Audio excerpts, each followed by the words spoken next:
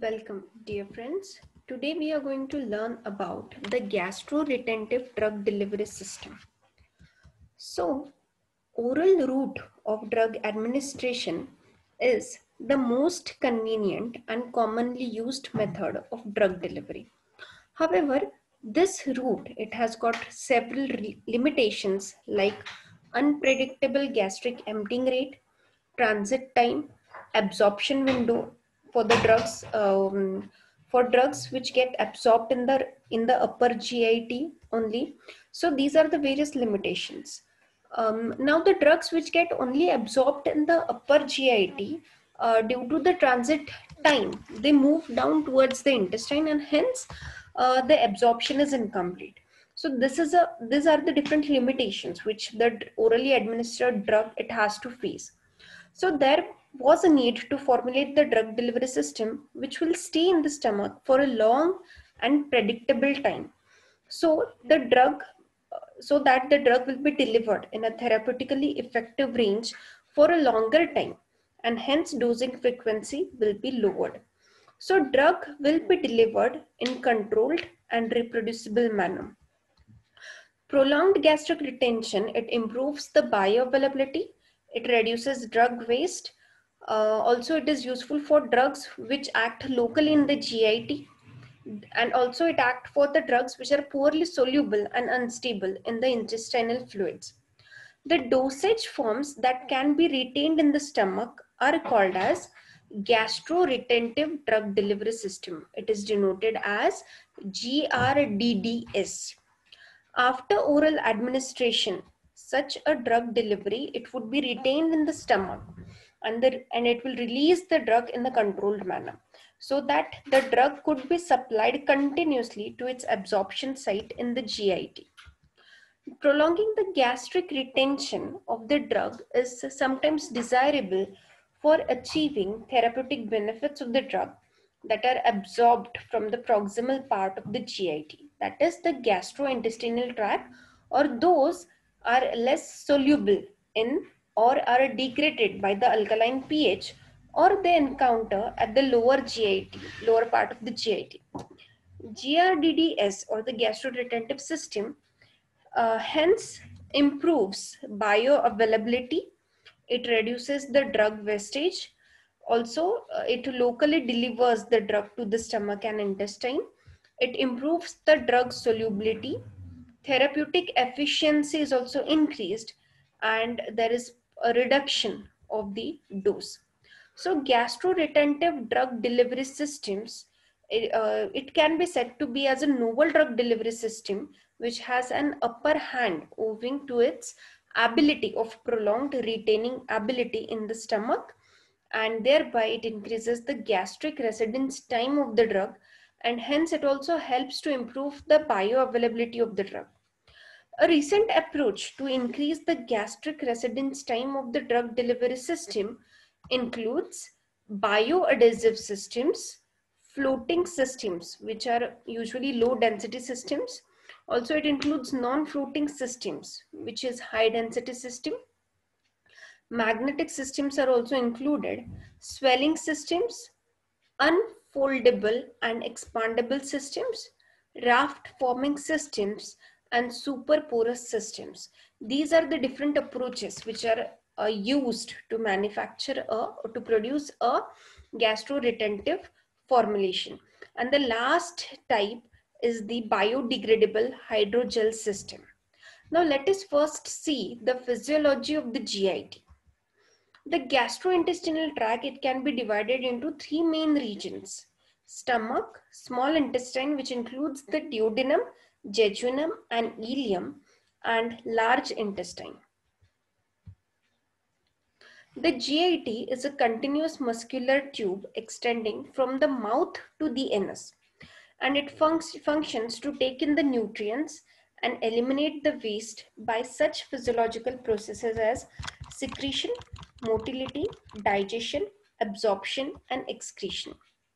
Now, the stomach, as you can see in the diagram, it is a J-shaped enlargement of the GIT, and it can be divided into four anatomical regions. It includes this this region is the cardia, this is the fundus, this is the body, and this is the antrum.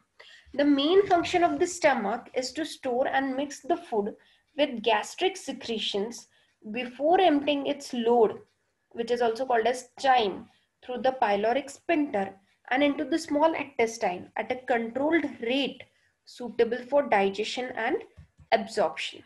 The wall of the GIT from outside to inside, it consists of serosa, longitudinal muscle, intermuscular plane, circular muscle, submucosa, muscularis mucosa, lamina propria, and epithelium.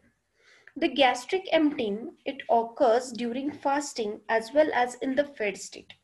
The pattern of motility is different in these two states. So during the fasting state, an interdigestive series of electrical event take place, and it cycle through both stomach and intestine after every 2 to 3 hours.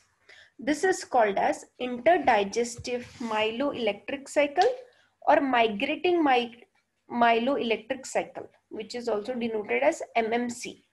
And this MMC is divided into 4 phases. The phase 1 is the basal phase, phase 2 is the pre-burst phase, phase 3 is the burst phase, and the last is the phase 4. It is intermediate phase between phase 1 and phase 3. So the phase 1, it is a quiescent period and it lasts for 30 to 60 minutes with no contractions. Then come phase 2. It consists of intermittent contractions that increase gradually in intensity as the phase will progress, and it lasts for 20 to 40 minutes. The gastric discharge of the fluid and very small particles, they begins later in this phase. Then phase 3 is a short period phase, and here intense distal and proximal gastric contractions are observed. There occurs 4 to 5 contractions per minute, and this phase lasts for about 10 to 20 minutes. These contractions, they are also known as housekeeper wave, and this wave the gastric contains down into the small intestine. Last is the phase 4. This is a very short transitory period of about 0 to 5 minutes, and the contraction, it dissipate between the last part of phase 3 and quiescence of phase 1.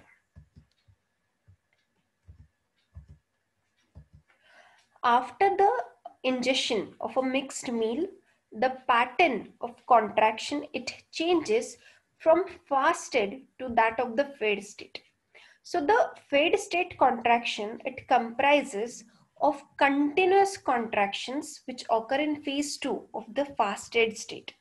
So these contractions, they result in reducing the size of the food particles to less than 1 mm, which are propelled towards the pylorus in the suspension form.